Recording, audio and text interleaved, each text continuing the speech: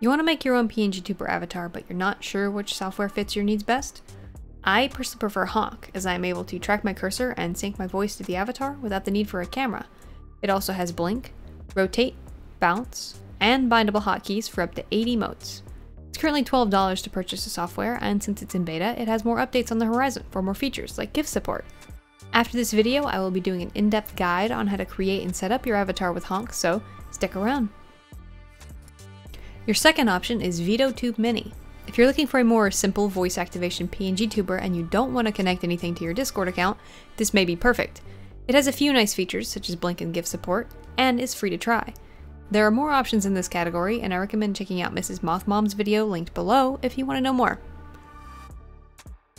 The fanciest PNGtuber model maker right now is Live 2D Cubism, but it has a steep learning curve and a very limited free version. The Pro version has a 42-day free trial before you have to subscribe, so I do still recommend checking it out, as it is incredibly feature-rich and you can make some amazing models with it. It will require alternate software to use your model and a camera to make the most of your rig though, so keep that in mind. For the rest of the videos in this series, I'm going to be focusing on Honk, but I will be covering general design tips and getting your PNGtuber avatar set up in OBS, so please consider checking them out. Good luck!